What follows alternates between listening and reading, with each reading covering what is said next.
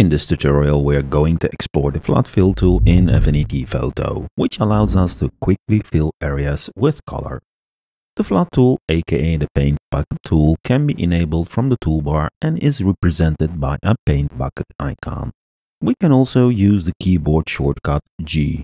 Keep in mind that the keyboard shortcut toggles between the gradient tool and the flood fill tool, so make sure you have the correct tool enabled. Another thing to keep in mind is that the flood fill tool only works with pixel layers. As I have an image layer selected, notice how the flood fill tool does nothing. We can either rasterize this image to a pixel layer, or we can add a new pixel layer on top of our document, which will allow us to work non-destructively. After I select a color to fill, I can click on the canvas to fill an area. In this case, it filled the whole canvas with the color we selected, which might feel strange.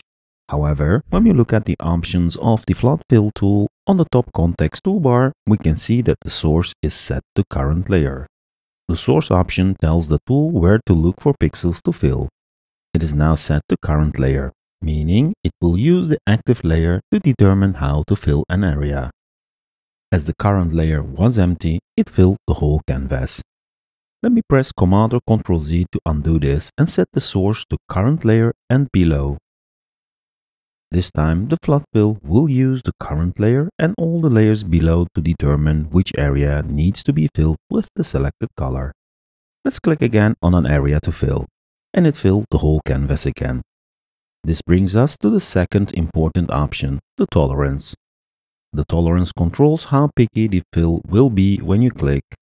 A low tolerance value means only pixels very similar to the one you clicked will be filled, and a high tolerance value lets the fill spread to more varied colors.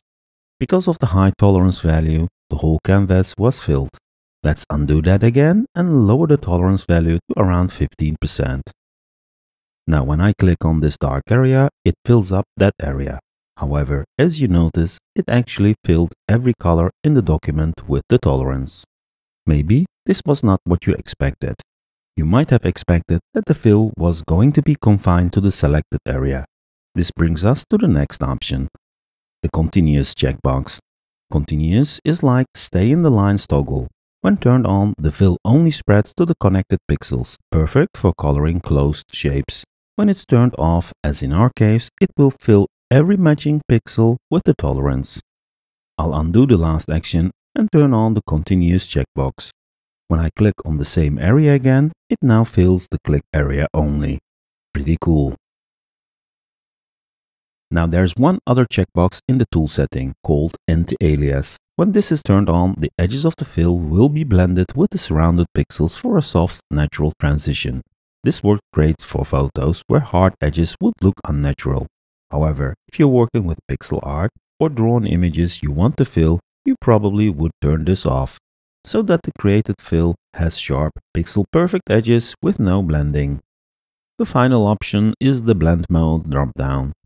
By default, this is set to normal, and this means that the fill color simply replaces pixel colors in the filled area. You can change this to a different blend mode, but I would suggest to keep using normal and then change the blend mode of the pixel layer you're working on.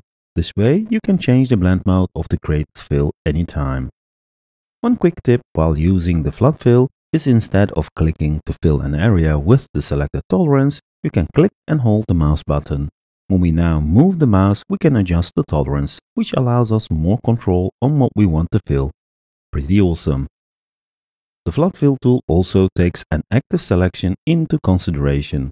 If I make a quick selection and then use the flood fill tool, notice how the fill is restricted within the bounds of the selection, which is pretty cool as it gives more control on the area you want to fill.